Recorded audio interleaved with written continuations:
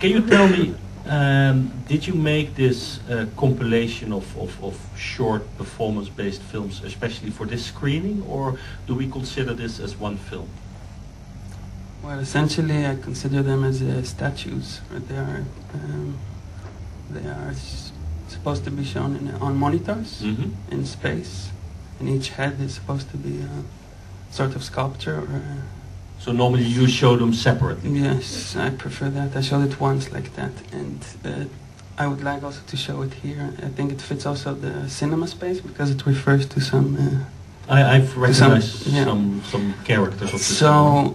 I would prefer to see them each on a monitor, but I think it can work like this also. How does it work? Do you normally make a lot of performances as statues, record them, and then decide whether you want to show them, or is everything you do as a sculpture ready to be shown to the world?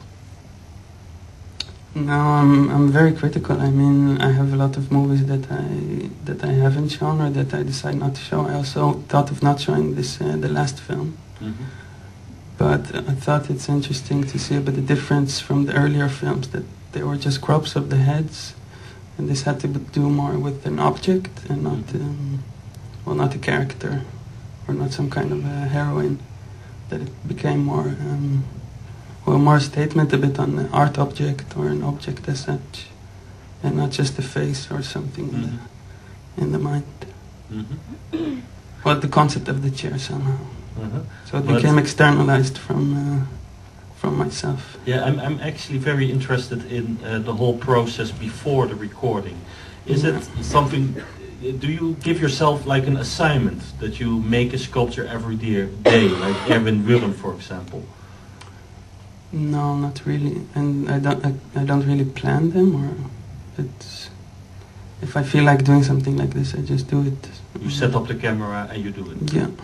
Do you also make performances without the camera? No, not really. I'm too shy for that, I think. Yeah, but you can also do them for yourself and not show them to the world. Yeah, my whole life can be also regarded as a performance. I don't know. But these are more like created statues, which they refer to art and to cinema and to kind of a collective consciousness, or what we know of cinema or what we know of art, and to some kind of a hero in this, or an anti-hero in these worlds. Although I'm still puzzled about the sheep. Is that also the sheep? Is that also a film hero? I couldn't. No, they're not all film heroes. I mean, no. Well, for the rest, I thought some of them, yes. But well, most of them deal somehow with the male hero or the masculine hero. The sheep is also more from mythology or religion. I mean, it's just a source of inspiration. You didn't to take the characters and to appropriate them for the film camera, for the sculpture, for whatever you call it. Oh, I thought you made that one just before you came here, because you shaved. No, it's from a year or 2 years ago. Okay, good. Thank you very much. Is there someone from the audience who would like to ask something? Yeah.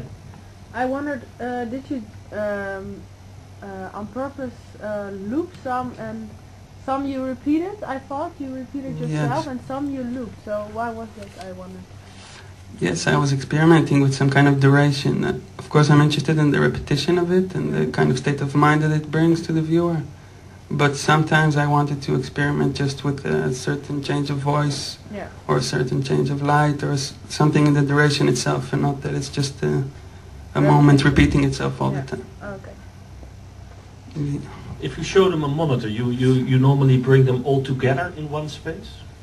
Or well, no, some of them belong to exhibition I did that were concentrated on animals, on different animals. So that was more an animal space kind of, or you can say a zoo or something like this. Others are more cinema based. So, and the last one of the chair, it's more, well, it doesn't relate to the other one so much, and it's less a sculpture for me. For me, it reminded also a lot to horse riding in a way. Yes, of course. So also cinema. But also to this cowboy and to this Western movie kind of, and me being this so-called Western hero or something. The cowboy disappearing into the background. Thank you very much. You're welcome.